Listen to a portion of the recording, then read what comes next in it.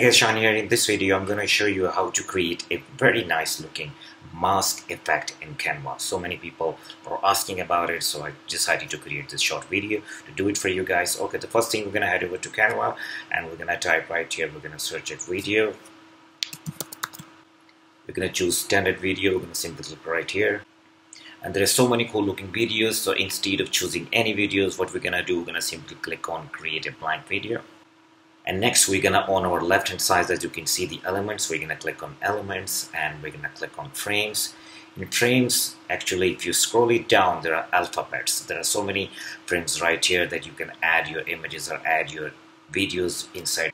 So in frames we are going to choose alphabet, so we're gonna go down and we're gonna choose by. First we're gonna choose B, we are going to choose U, and we're just going to, next we're gonna choose Y. The next step is we're going to click on videos on our left hand side panel, click on video. There are so many cool looking videos, the free royalty free videos that Canva give you the option to choose from.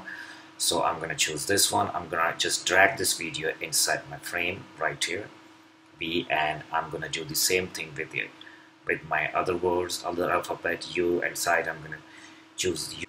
Here you go, see how cool it looks. So this is how you can create a very simple mask effect. If I play this video,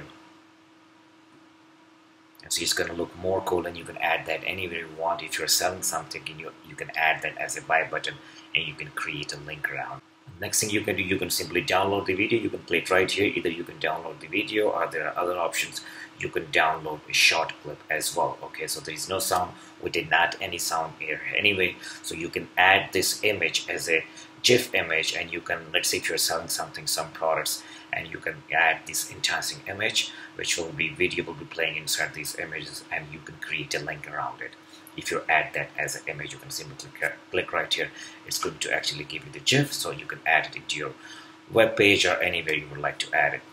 That's all, guys. I hope you liked it. Thank you so much for watching.